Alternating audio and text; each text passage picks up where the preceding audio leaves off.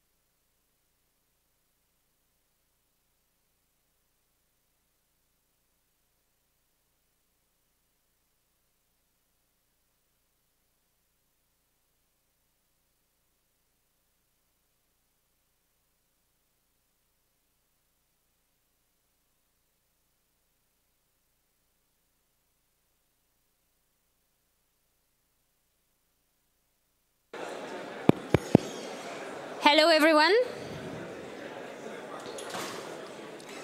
I'll stand one more step. So this is, welcome everyone back for the first session of this afternoon. I'm very, very happy to introduce Omiros Papaspiliopoulos, who needs no introduction, but in case he's a well-known researcher working on methodology for MCMC and theory for MCMC, as well as stochastic models. He's won a lot of awards. And if you want to learn all of them, I encourage you to go to his webpage. But more importantly, he produces olive oil, which he exports. This is quite an achievement. At least I produce something. Yeah, exactly, yeah. On top of papers. So he's going to talk about large-scale inference for mixed models, and the floor is yours. Okay, thank you, Judith.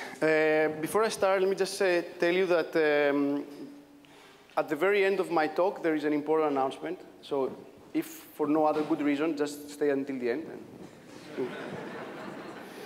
If I tell you what the announcement is, I'll spoil, there's an important one anyway. So thanks for the invitation and for the introduction, Judith.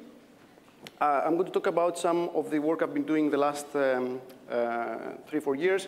Actually, it is a topic that I entered through commercial activities. So I started being interested in this from a commercial point of view, due to activities I do in terms of more entrepreneurial stuff. So it really meant to be very practical, because the reason why I got into it was very practical, actually. So it's primarily work with two colleagues of mine. Sometimes there are also other people involved, of course, but primarily with two collaborators. One is an outstanding statistician, Giacomo Zanella, who is actually giving also a talk right after this session. By the way, I should advertise that we have this Biometrica session, which is in the next slot. So he's going to give a talk there about something else, actually.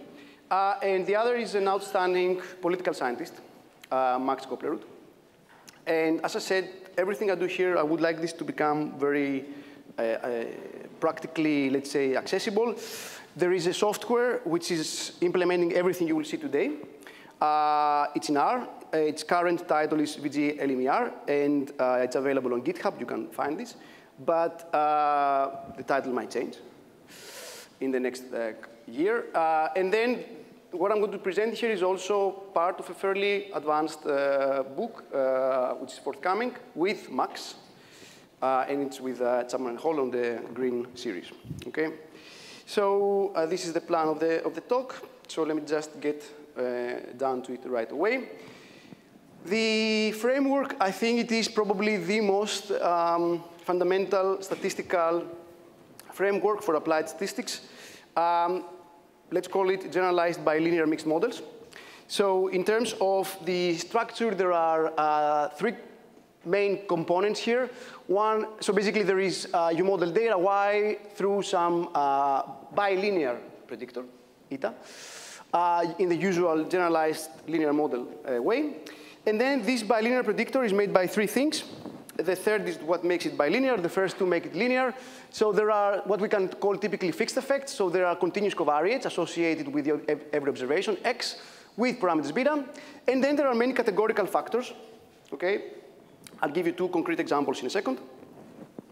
And associated to each categorical factor K in this notation, there are random effects. For every level of every categorical factor, there are random effects associated to it. Okay?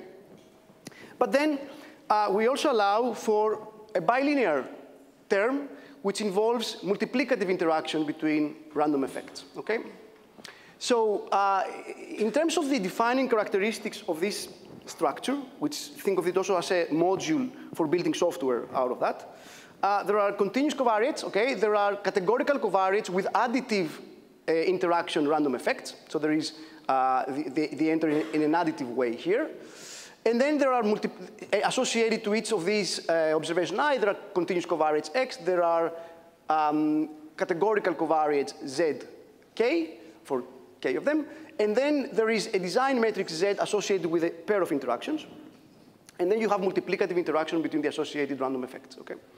And all the random effects here, additive or multiplicative, they are assigned Gaussian distributions with sparse precision matrices. So the defining characteristics is the equation on the top, the fact that typically this vector of categorical covariates for every observation and this design matrix associated with the pairwise interactions, they are sparse matrices or sparse vectors. And then the Gaussian priors are all sparse, diagonal or of this kind. Okay, so that actually incorporates as special cases pretty much the majority of basic statistical models used in applications. So generalized linear mixed models with random intercepts, random slopes, and multi-way. I will refer to a term coined by Andrew Gell-Mann, deep interactions later on. But of course, also generalized additive models is a special case. These two categories of models are like additive interaction only. And then there are models with multiplicative interaction. Typically, they're not written adding any additive terms at all, such as what is called typically item response theory or factor analysis, depends on the literature you're looking at, or also probabilistic matrix factorization, which is, again, a variation of the same idea from a different literature. And then there are actually also the same machinery is used for modeling network data. And typically there, you have additive and multiplicative terms, okay? Now, let me just say something here that actually the last term, it's very closely related to the second term in the sense that effectively what you can think of multiplicative interaction as a low rank version of a two-way additive interaction, okay? So when you have two categorical factors and you want them to interact, and they are very big, so that basically full interaction doesn't make a lot of sense. Effectively, the multiplicative interaction is a statistically sensible way to encode that low rank additive interaction. Okay. Right. So there are two motivating applications that I'm going to highlight some of the results. So the first one is the framework of what is called deep MRP. Actually, Andrew Gell-Mann talked about that. Of course, he relates a lot with his work. So this is basically, MRP stands for multi-level regression and post-stratification. It's a very canonical way to do small area estimation. Okay, it's a really neat way to do this. And effectively, this class of models are typically of the generalized linear mixed models. They only involve additive interactions, but they are multi-way interactions. So here is I'm actually going to use a data set which has been used a number of times. Also, we have used it a couple of times in our own works. Originates from this work here. And in this, what I'm going to show you later, we're going to consider models of increasing complexity. And here, increasing complexity means deeper and deeper interactions between categorical factors. So here, basically, there are some fundamental categorical factors. So in this application, what the output is your intention to vote. By the way, both of my examples have to do with elections, and they are very timely the day after the 4th of July. So the ones about, this first application is about data from post-election surveys, try to understand whether people were likely to go to vote or not, depending on different things, and to predict voter turnout, which is one of the most fundamental things in predicting electoral behavior, okay? Whether you are planning to vote next time. So basically here the response is 0 or 1 if you're planning to, if you went to vote, yes or no. And then you have many categorical factors to try to predict that, and then you post-stratify to create small area estimation of these things, which then you feed them into a machine that gives you voter prediction localized across the country. So here the categorical predictors, some of them are very fundamentals, like age, like demographics, age, ethnic group, income level. But then there is factors with more levels, like the state. So there are 51 states in the United States, so which state in the country you live in. And then you start building important two-way interactions between those, so state and age, or for instance, income and age, or region and age, etc., or even three-way interactions, okay? So as you move from left to right, you have models of increasing complexity, and complexity here means basically you have deeper and deeper interactions, and this reflects into the number of random effects involved in this model. So the most complex in this setting models, they involve about 4,000 random effects, okay? There are about 70,000 observations in this survey, okay? So that's one application. I'm going to show you some results, and I'm going to try to see how computational methods perform as you go to higher and higher dimensions here. The other application I'm going to discuss is something that relates to a project I'm involved in, directing in some ways. centered at the Institute of European Politics at Bocconi. So basically, we are monitoring the way the European Parliament votes. By the way, European Parliament is a really good place for big data. They are legislating like there's no tomorrow. They produce a huge number of votes, challenging really the capacity of the person to analyze the data, maybe on purpose, I don't know. So for instance, now the European Parliament 9, a typical data set of understanding voting behavior of the members of parliament. So this data is within the European Parliament to understand how different members of parliament vote and their ideology. This is a typical item response type theory analysis, and this business is called ideal points, okay? So for instance, in European Parliament 9, there's a data set of about 16 million. So the I in the previous slide runs from 1 to 16 million, and there are about 18,000 votes. Actually, the data set is so big that you cannot really read it in memory anymore, okay? So it's big data, even in this typical old school social science applications. So, and here basically our goal is to build, we're building actually an infrastructure which is scraping this data from from different sources that European Union stores these parliamentary results. We have this thing where you can go and look at it, which you see basic summaries about how people have voted. And we are building a certain analysis on the basis of this data. Something analogous for those that are more familiar with the American system to VoteView in the United States, okay? So I'm going to highlight, this is an example of the models we're going to try here are both additive and multiplicative interactions, okay? In particular here, the categorical factors is things like the country you're coming from, the political party you're coming from, but also your identity. For every different member of parliament, there will be a different level. It will be treated as a categorical factor. And also, the bill you're voting for is also another categorical factor, and it has different levels, actually as many as a few thousands of them, okay? Right, so what I'm interested in is what we can call large-scale inference, by which I mean, I'm interested to fit these models to situations where both N and P are very large, okay? And in fact, in these classes of problems, typically, as N gets larger, P gets larger as well, or the other way around. So typically, they are both large simultaneously, okay? You really try deeper interactions when you have bigger surveys. Or for instance, in the case of elections, you really have, the more votes you have, the bigger N is, the bigger the number of random effects are, because you have more votes to vote for. So my goal here is to do approximate inference and be able to balance two different important priorities. One is, I want to do it at a cost, at an overall cost, which scales linearly with N and P, so that basically I can scale it up to very large problems, even problems of this type that I'm telling you, which are in some sense classic in many ways in social sciences, but they have become really large scale these days. The other priority I would like to balance is uncertainty quantification. So I would like to make sure that the approximations I will be doing in the inference, they're not going to get worse and worse as N and P get large. So I don't get poorer and poorer uncertainty quantification, because uncertainty quantification really matters in many of these problems, okay? So summarizing a little bit of what is the overall work we've been doing along these lines, we have what we can call provably scalable and accurate large-scale inference for generalized bilinear mixed models. Part of this agenda is already completed, and you can find articles I'm going to show you in the end. Part of it is being progressed these days. So we have a set of tools which are both computational and theoretical to both develop and analyze, so create algorithms and analyze their properties. For algorithms that they are typically used in this context, for instance, we have results for Markov chain Monte Carlo algorithms, either for what we can call exact inference, so basically there is Gibbs-Ambler type algorithms, or for approximate inference using conjugate gradient methods, etc., for approximate posterior inference. And we have also results for variational inference. I'm going to focus my talk today on that for concreteness, but there are analogs of what I'm going to say to all the other things.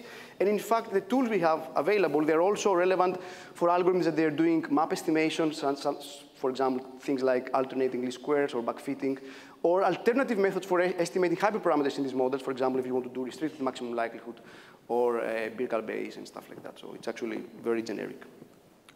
So the focus of my talk is going to be on what is typically called free-form variational inference. But there is analogs and synergies with all the other methods, in particular with MCMC, but also with other approaches, optimization approaches for map estimation. And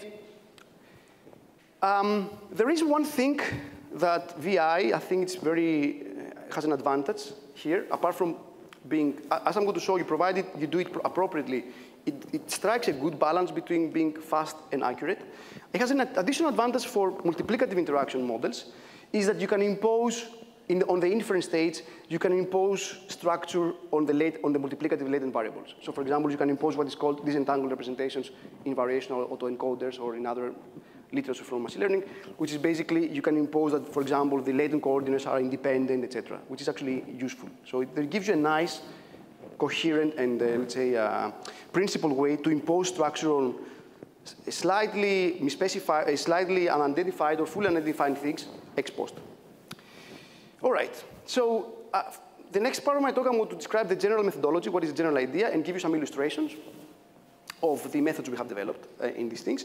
And these illustrations are also going to highlight some issues, both for the asserted quantification and for the accuracy, which the next part of my talk, which is on the theory we have developed to understand these methods on these models for large-scale inference. The theory then tries to explain or to predict or to give some insights and guarantees. So the first thing to say here is that when I started out the talk, I told you, there's the structure of the models. There are sparse design matrices. There are sparse precision matrices in the latent variables. There's a lot of sparsity here. And it matters. And actually, every single implementation we have on these things is taking advantage of that sparsity when there is there. Okay? So we work basically with sparse matrix vector multiplications and never do much more than that. However, that sparsity, and that's a key property of these models, which I think differentiate them fundamentally from many other areas of applied models in statistics, is that this sparsity is not one that looks like a very structured sparsity, which gives you block diagonal or banded or matrices that they're easily factorized. It is actually a very random type sparsity that it looks like the data that appear in a high-dimensional contingency table. And it turns out there's mathematical reasons that you can relate that unstructured sparsity to that resembles how random graphs look like. And that's a connection that you will see coming up later in the theory. And it is a problem, but is also a solution to the problem, provided you deal with it appropriately. So the sparsity here is one that it is not amenable to sparse linear algebra software that can deal with it successfully. And in fact, I'm going to show you some numerical illustration in the next slide, but in fact, we can prove for certain designs that sparse Chol, for instance, like doing sparse Cholesky, it has the worst type complexity, it has cubic complexity. Okay? So you can actually prove it for certain random designs that will be the case. So we know that, and we have also extensive numerical evidence, and also extensive numerical evidence of trying to make very high quality and very optimized software like LME4 or INLA work when you really take dimensions to very large numbers. Eventually, you will see even these highly optimized pieces of software, which they are pretty good at doing the uncertain quantification business, eventually they will have that polynomial complexity. Okay? So this is just a quick illustration of this point. This is simulated data, but from designs that they are resembling designs you get from kind of survey data, for example. What you see here on the x-axis is the P, is the total number of random effects. This is generalized linear mixed model simulation, so there are additive interactions only in this plot. So here you have P in logarithmic scale, and what you have with red is the cost of doing sparse Chol on problems of increasing size, so basically doing the decompositions of the matrices that they come up in that calculations. And the slope that you see in these figures, this is basically the first two are with 2 factors. The last one is with 5 factors, 5 categorical factors. Pretty much in every situation, eventually these costs are cubic. Okay? So the slopes here are 3. You can do more interesting things with approximate sparse linear algebra, like conjugate gradient, for example. And there is a talk later by Andrea Pandolfi, who have worked with together on this kind of stuff, and you can see more about that later, actually. But the message here is that sparsity matters, but it doesn't help. So that's not the way to go. So if you just look at the model structure, there is this additive predictor, and this additive predictor basically links each of these terms to the actual observation y. okay? So a priori, all of these terms here are independent. These models are super unstructured a priori, and they collaborate all together to give you predictions on the actual Ys. So what you have here is actually, in some very high level and, let's say, intuitive way, you have a version of a problem which I have thought about quite a lot in the past, and many other people, of course, which is this issue of non-centered constraints from the data. So you start with things which are a priori independent, and the data impose, let's say, dependence because of the existence of that linear combination that has to match the data. And in fact, what happens is that that non-centered constraint gets stronger and stronger as N and P both get large. So in the large-scale regime, this gets worse and worse. And this is something that you will have to be prepared, that methods that you throw on these problems, they will eventually suffer from that unless you do something about that. And this is what I'm going to show you how to deal with. And you will see in the numerics later, in the theory as well, what happens when you don't deal with it. You pay the price. Interestingly, you pay the price both in terms of computational performance and in terms of uncertainty quantification. So we'll see this in a next few minutes. OK, so that non-centered, so what also makes this class of problems very distinct from other types of hierarchical models that are used commonly is that this non-centered constraint is not one that can be dealt with by centering, because you have several of these categorical factors. If you had just one, there would be a very neat solution. But once you have more than one, you cannot do that anymore. It doesn't work. And in fact, there is an article by Gareth Roberts and Giacomo, which look at different versions of parameterizations and why, for such problems, for instance, they're not really giving you any improvements.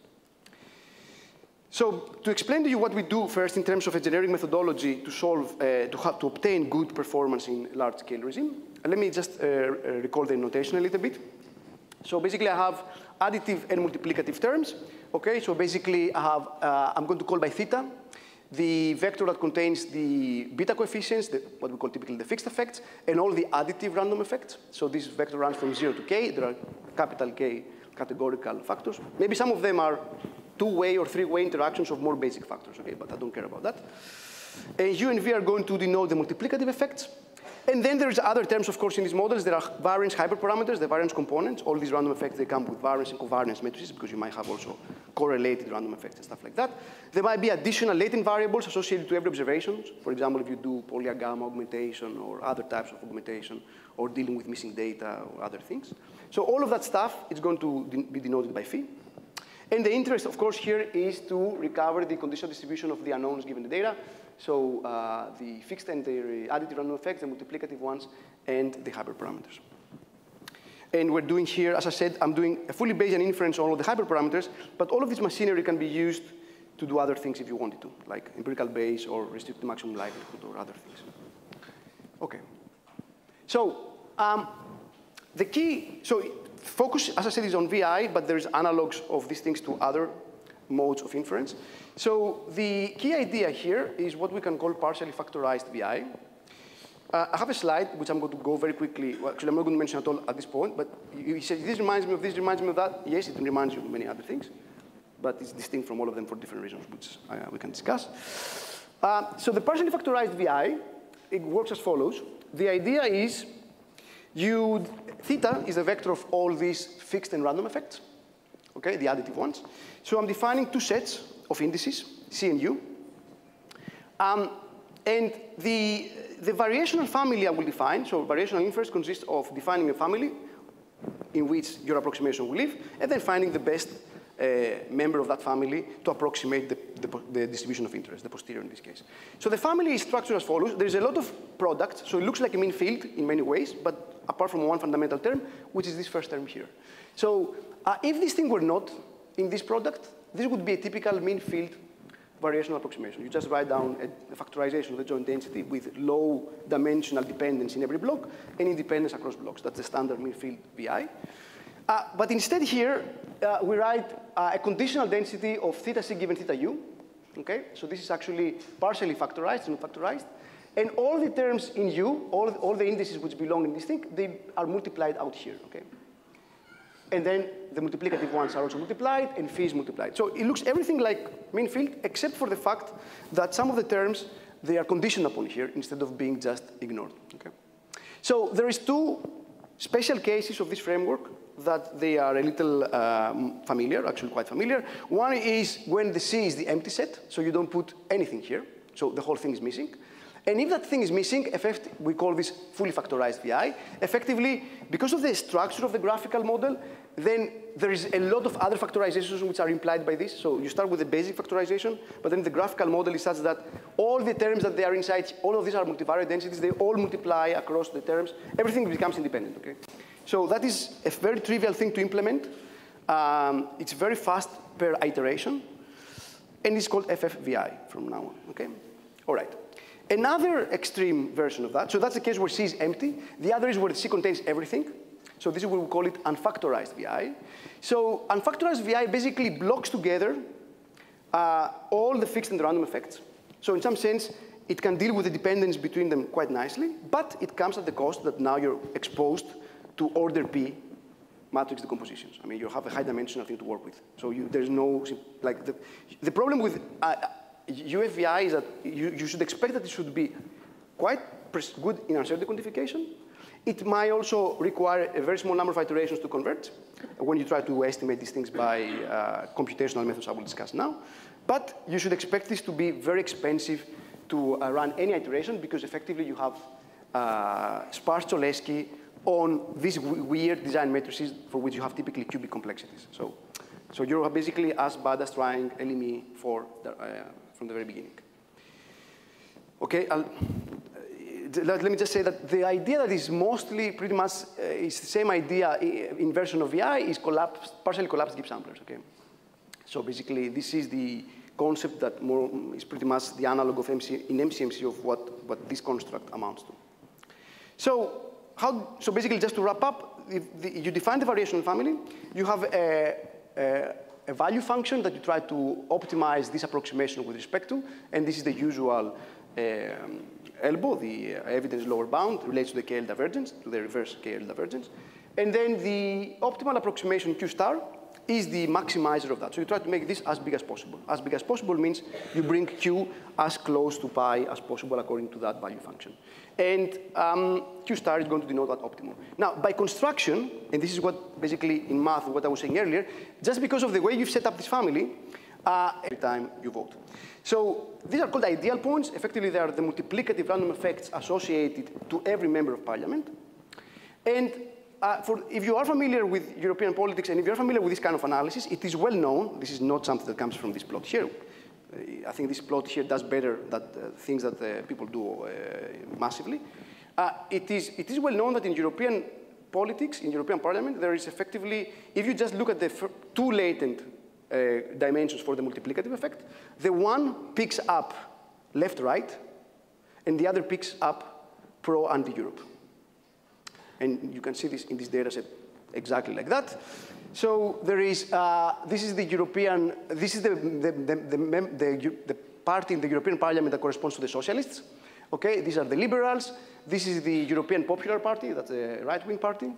This is the Greens, and this is like left or some other even more extreme left parties in the European Parliament. So basically, the left to right is really from left to right wing, and the north-south is pro-Europe, anti-Europe. So just here, just to make this talk a little more entertaining for everyone, because some people clearly, some are more interested than others, as always, in these talks. So there are some circles, which most of the circles are filled, and some are empty. See, there are some circles that are empty, most of the others are filled in. What do you think the empty circles correspond to? Let's see. Who can guess? So some of these circles, they are empty. There's quite a lot of those here. And all the others are full. What do you think the empty circles correspond to? Say that louder. It is UK. Before Brexit, they used to be part of the European Parliament. But you could see them going out. Because you see, for example, here, this is the European Popular Party, the right wing, and these are the Tories. Can you guess which ones are those here? UKIP. You remember UKIP? Farage was elected also yesterday. So So you can see that this is basically, even within the European Popular Party, there is an obvious different behavior in terms of the Tories, which they are a little bit more to the center, but more to anti-Europe than everyone else. You can see this in the data. So these are the multiplicative terms, which give you basically some insight about voting ideology, if you like. But what is interesting is that in these models you have also the additive term, and here I'm plotting the additive effect versus each dimension of the multiplicative one. And you can see that effectively what the additive term can do here quite nicely is that first pick up anti-systemic behavior, because some people vote negatively no matter what the law is. It's not like because, so you can see, for instance, here a very strong negative term. The more negative, the more likely you are to vote no, according to the model. You see basically a very strong negative effect from the UKIP, for example, and other, this is I think Northern Ireland, if I remember correctly, members of parliament, okay. So this is, and you can also see that the additive term here has a certain amount of correlation with the pro-anti-Europe, which is the second dimension. But you can see that's why these models are interesting for exploratory analysis, and this is why these models are important to be fitted in very fast, because you have to do a little bit of preliminary analysis before you make up your mind what to do later. You can see that, this term, the additive term, correlates with the anti-systemic, anti-European behavior, but in a way which is very different from party to party. Okay, so you can see that for these parties there's a huge negative additive term, but then you can see it's always the white dots, for example, the British members of parliament are always below their corresponding group, but in a way which changes from party to party. There is an interaction. Let me just say one last thing here and move on. That what is really cool about this machinery here is that because I can put several multiplicative interactions in the model, I can put on the same map both members of parliament and the country they come from in an ideological map. You can do all sorts of things like that. It's very nice construct and easy to do different things with it. Okay, so let me move on to the last fundamental part of my talk, which is the previous, okay, forgetting about the more entertaining part of the European politics, the previous part of my talk highlighted a few issues. One is that there is some duality between how accurate the VI is and how much time it takes you to find it. So I would like to understand this better. And I'm going to do it in the next few slides. And the other thing is that, of course, I would like to come up with methods which they come up with some guarantees that the accuracy and the computational performance is going to be good in large-scale regimes. So I can trust this and throw it out on large problems and feel in problems for which I cannot run MCMC to compare against. Okay, so if I don't have any theory, I cannot extrapolate beyond what I can check with other methods. And then there is another thing which is needed here, is to have a little bit more insight how to design the algorithm optimally. And among other optimality considerations is what to put inside that set C so that I get these good guarantees in the large-scale regime. Okay? So first, let me make a warning that you can, everything I'm going to show you from now on can be criticized in many ways. I can give you some criticism myself. But it serves all of these purposes. It does give you an understanding of this duality that you see in real data analysis. It does give you guarantees that you can see them in practice. And it does give you insights how to design the algorithm in a way that materially you see the impact. So it's a useful theory, I think, despite its obvious shortcomings as any theory. So the first thing I'm going to do is I'm going to define a measure of the accuracy of the variational approximation. And this definition of quality of accuracy of approximation, if you like, is going to be useful both for numerical purposes, but more importantly, it's going to be useful because as a theoretical construct, it really links quite nicely to the convergence in a way which gives you some very interpretable answers. So I'm going to define the so-called uncertainty quantification fraction. And the motivation for defining this starts from something which is a common perception among practitioners of variational inference, that variational inference is pretty good at locating modes of high-dimensional densities, but it is quite poor in capturing the variation around these modes. This is something that most people believe. I don't think it's exactly right, to be honest, but pretty much is, as a first-order statement, is pretty reasonable. So what I'm going to do is to exactly focus on that aspect of VI, and I'm going to define this fraction, which is effectively comparing how much is the variance under your variation approximation Q of linear functions of your state vector theta, of your unknowns, relative to how much is that variance under pi. So how much basically your miss reporting variance of linear functions. And I'm going to basically define the direction where you have most of the uncertainty, misquantification, okay? So if you like, if green denotes your target, which is a bivariate Gaussian with some correlation, and red is your mean field variational approximation, which assumes that the components are independent, it's well known that the optimal mean field approximation is centered exactly at the right mode. This is exactly the intuition that I was discussing earlier. What would be the vector V that optimizes the, well, if you like, the worst direction for uncertain quantification is the diagonal, is where you're doing most of the mistakes. So in that direction is where you are doing most of the errors. So this measure is basically, it has a PCA type interpretation. It gives you directions of bad uncertainty quantification, and this quantity is the worst of those. But if you can estimate this quantity from data, which is mixing simulation and your variational approximation, you can do a PCA type analysis and see in which directions you're really underestimating uncertainty. And that can help you redesign things later as well. So it's also practically useful, provided you can compute it in practice. And to compute in practice, of course, you can only do it in problems for which you have access to MCMC that you can estimate effectively the denominator. But it's also useful for theoretical reasons, for reasons I'm going to show you later. Let me just say that you should not be too surprised, because this really looks like a PCA type of thing. And effectively, this quantity here relates to the maximum eigenvalue of the comparison between the covariance under pi and the covariance under Q. Okay, so you look at the worst direction. Okay, so having defined this quantity, I can provide a theorem, and this theorem is under very strict assumptions, but it is a useful theorem. It gives you something interesting, which you can also contrast with the actual results. So this theorem, okay, so the part that you can, of course, criticize is that it's assuming that your target is Gaussian, okay, so which means that you have a convex problem, blah, blah, blah, blah, blah, okay. I take all that, that's of course true, but that's the only theorem, well, it is one theorem we can prove. You can prove a little bit more than that, but it gets harder. So the target is pi, is Gaussian, okay? The Q theta is a partially factorized variational approximation. So effectively, you write down something like this. Forget about the multiplicative part here. You write down something like this, so you have a partial factorization, okay? And what the theorem says is it compares, it basically looks at how close to the optimal variational approximation I am after t steps, t iterations of Cavi.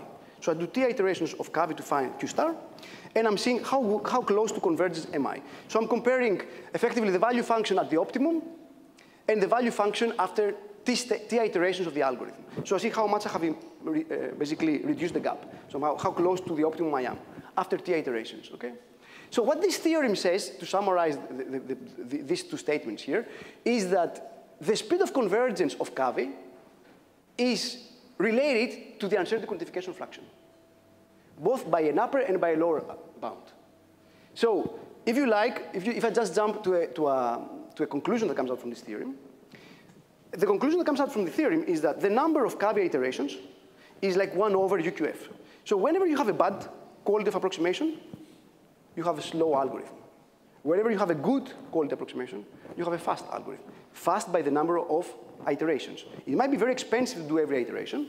That's a numerical linear algebra question. But in terms of how many iterations you have to run this for, which is a difficult question, the things do not work the way you might think. It's not that it is fast but inaccurate. It is fast and accurate, or it is slow and inaccurate. Which we saw actually in the deep interactions results I was saying earlier. Okay. But just a minor thing here, that it turns out that it's easier to analyze the convergence of a random scan version of Cavi, where you randomly pick one of the coordinates and you update it instead of doing it in systematic order, because that eliminates some arbitrariness, some dependence on the order, which is beyond the high-level understanding here. Okay. So the first conclusion from this theorem is that in order to basically, the first conclusion is that the number of iterations is like inversely proportional to the quality of approximation. So that's number one. The other message from this theorem is that in order to understand both the uncertainty quantification and the computational performance, you just have to study and control a single quantity, which is this UQF. So that's a really interesting possibility, because now I have one quantity, and by making sure that this quantity, as n and p get larger and larger, if this quantity is bound away from 0, so it doesn't get arbitrarily bad, I know that I'm going to have good performance computationally and good uncertainty quantification at the same time. All right, so basically, let me just, in the next 2 slides, show a couple of results that relate to that they stem from that observation, together with additional stuff, and then I will basically start wrapping up. So it turns out that we can build upon this theorem, and we can study a simplified version of this mixed model framework. It's a simplified, but still very powerful, that the conclusions you get out from this simple structure, they extrapolate quite well beyond it, so that makes it kind of interesting. So this is basically the case of just having random intercepts. So you have basically just a constant here, there's no x's, and then you just have the additive terms, and there's no random slopes or other things like that. So you can actually study, you can create theory. The theory will try to say things about UQF for mixed models in large-scale regimes. You can make theory under this structure, this specific case of the general framework, where you have k categorical factors, and basically gk denotes the number of levels in these factors. So some of these gk's will be very large if you are in these factors with many levels. And you can have either Gaussian or binomial likelihood. And here is basically 2 results I'm going to highlight among different ones we have. The first one shows that it's basically the mathematical proof that the FFVI, which we saw to be inaccurate and slow, it is like that. So you can actually prove that you have this kind of upper bound on the UQF, which effectively shows that in the large-scale regime where delta and the number of levels of at least some factors is large, this is basically going to 0. So there's no time, of course, to go into all the details of this formula, but the point here is that this result proves that UQF is getting worse and worse in the large-scale regime of the simple, fully factorized mean-field variational inference for mixed models, which we have seen in numerics, but this is a theorem that kind of makes that point. And similarly, we have a theorem which basically says that is a little more specific yet. It says that just for 2 factors, that's the most we can prove, and for basically under an additional assumption of the design, we can prove that the UQF of the partially factorized, that provided you put the fixed effects into the C set, so provided you put the fixed effects there, we have the result which implies that the UQF has exactly this specific form here. And what makes this form here fundamentally different from this form here is that there is this additional term here, which involves this quantity lambda aux. This is between 0 and 1, so it actually scales down all of these things. If this thing is small, that's good, because it means that the fraction is closer to 1. And this thing here is actually a measure of the connectivity of the co-occurrence matrix between factor 1 and factor 2. So that is what relates to random graphs, because as I told you, these co-occurrence matrices from this type of mixed model designs, they look very much like random graphs. So this lambda aux is a measure of connectivity, of how connected that co-occurrence matrix is. And we can leverage results from spectral graph theory to say things about that co-occurrence matrix in the large-scale regime. And it's actually quite well known that for random graphs are expanders. So as n and p get larger, they are more and more connected, which basically means that that thing here goes more and more close to 0, which means that the uncertainty quantification fraction goes more and more close to 1. So you actually have what we can call a blessing of dimensionality, where not only this fraction is bounded away from 0, but it actually gets better. So you have better uncertainty quantification and better performance as the dimensions get bigger. Okay, so it's an interesting result. And it's one which we have seen in simulations, etc. So I had some, okay, so in terms of the messages here is that this gives you an insight about how to set up C so that you increase the connectivity of that co-occurrence matrix. And I can answer questions about that if you want. But I had some further numerics that looks at this blessing of dimensionality and simulate data sets where you can play a bit more with this. And comparing with alternative implementations of VI, including fixed form VI, but I'll skip this for questions potentially. So at this point, I think it's a good point to stop. Here is the reference that corresponds to the material I presented. And thank you very much for your attention.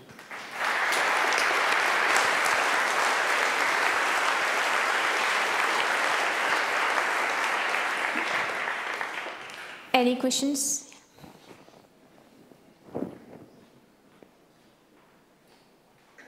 Thank you so much. This is just such an important problem, and speeding it up is so important, and I really, really loved your talk. Thank you for that. We haven't agreed on this. Was not premeditated. It's a spontaneous comment. Yeah, go on, please. But it's true, though. It's true, though. Yeah, but we have never read before the person. No. I also hate to come to the defense of mean field variational inference, and I'm definitely not going to come to the defense of CAVI. But I bet, and based on my experience, that if you were to use direct gradient descent or second-order methods to optimize the mean field approximation rather than doing CAVI, a lot of these problems with optimization would disappear. Okay, this is a brilliant point. First, so I'm not going to go through it. We can talk also offline. We have numerics that they try pathfinder, etc. But let me say this, there is categories of ideas that they can improve the convergence time, but not the approximation error. So doing something like what you said is not going to, because the approximation error depends on the structure of the graphical model. Sorry, yeah, but. Okay, again, at the risk of shilling my own work, we have a paper on linear response covariance corrections, which can take in a good mean field approximation and pop out a covariance matrix. I'm not going to say it's going to work for here, but it's possible and at least worth checking. Okay, of course I will check. That's obvious. Thanks for that. Any?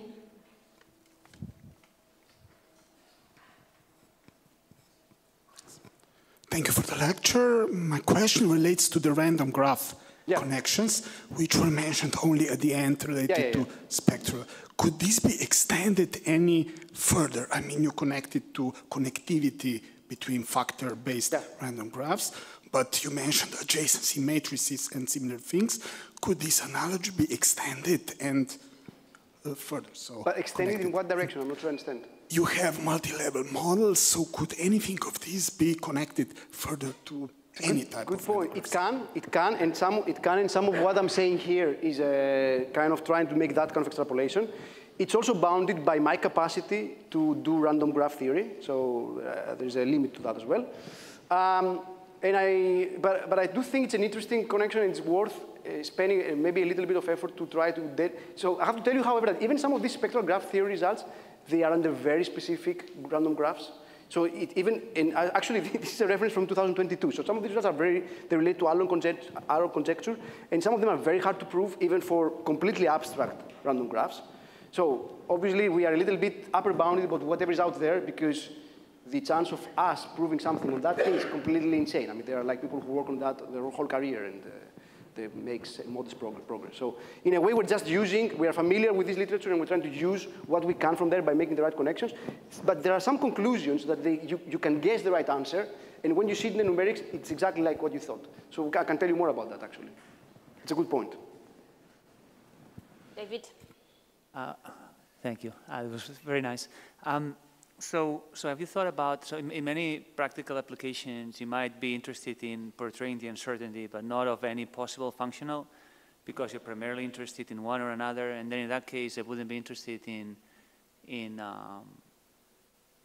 that's exactly that. Over lambda, whatever. So no, but this is exactly that. So this basically says, this guy here says, this is the direction of the Warsaw uncertainty quantification, which might involve some weird combination of random effects.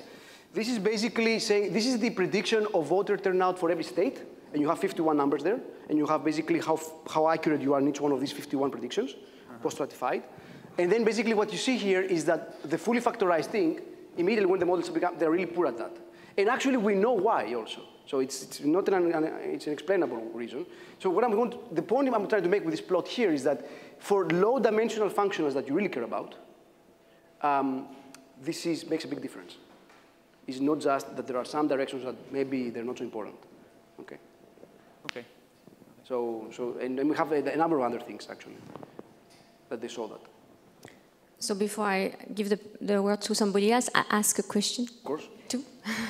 So actually, I have two questions. One, you started your talk by saying that sparsity matters, but I haven't seen anything about sparsity in your talk, so I was a bit lost. But you have.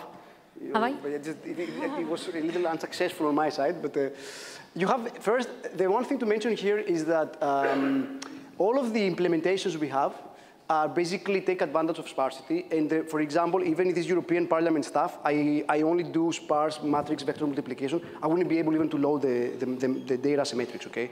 So all the implementation we have of the software, they really take advantage of sparsity. So the matrices are sparse. You cannot decompose them efficiently. So, but you can multiply them efficiently, and we do that. And the other thing is that this connection to random graphs builds upon that sparsity. Okay? So we say that, you know, especially for these deep survey designs, the coherence matrices you get are random graph-like, and then that gives us the connection to random graph theory. We have some conclusions that come from that theory, which when we implement on our framework, we see that they really give you the right idea about what's going, they predict the right behavior. And so then I have my second question, which is, so you have a measure of accuracy of your approach. Yes. Does it give you something, does it tell you something about the accuracy on the elbow? For instance, if you wanted to do model choice, would that be useful? But the elbow result is this one here. This basically says the rate at which you are, sorry, you made the comparison between different families. Yes. We have in the article, we do in the article, so in one of the articles with Giacomo and Max, we do something that basically goes along this line. We say, you know, if you want to have elbow by that amount, how much time it takes to do different things, and so to some extent, yes. To some extent, yes. Any other questions? Yeah. Thank you. So I wanted to ask, with the UQF being so pivotal to the convergence rate and everything like this, is that to do with the linearity or the Gaussianity in the model? Of course, specific to this part? Of course. This is assumption number one. Okay. So basically, by doing this random scan thing, I'm able to reduce the problem to a linear dynamical system, and for which I can then massage appropriately to get this sort of thing. Okay. So this doesn't apply to the GLMMs? This is a complete generic theorem, provided that pi is just Gaussian with an arbitrary mean and arbitrary precision, okay? Okay. It has nothing to do with the specificities of anything else. Sure. What has to do with the GLMMs, or by linear models more generally, is that then I can tell you things about UQF. Mm-hmm. So this theorem tells me that UQF being large is good, both for uncertain quantification and for speed of convergence. Mm-hmm. And then I can tell you things about UQF for GLMMs. That's the two components of this theory. Okay. Thank you. Any other questions? Right, so let's, yes, oops, I'm missing someone. No, thank you. Yes, but then I have to remind you that before we... Yeah, you have an announcement to make. But so before the announcement and before you leave, let's thank Omiros.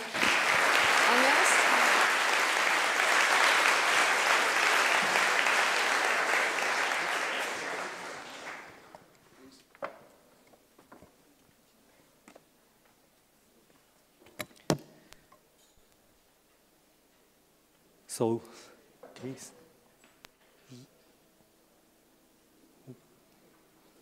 No.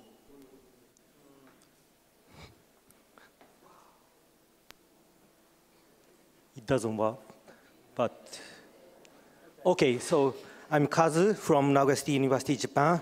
This is an announcement of the next world meeting. I'm the chair of the local organizing committee, and yeah. The world meeting will be held in here, June 28th to July 3rd in 2026, and the venue is Winkaichi. This is very close to the Nagoya station, so you can easily come to the conference venue.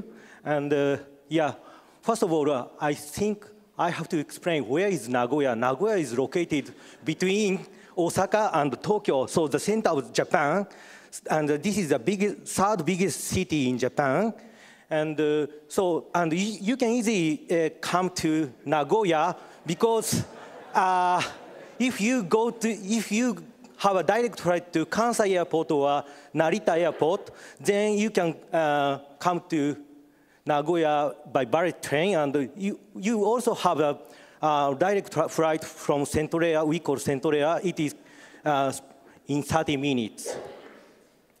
And so this is very important for the students. So the accommodation is quite have a variety. So it's from $30 to $180 per night for single room.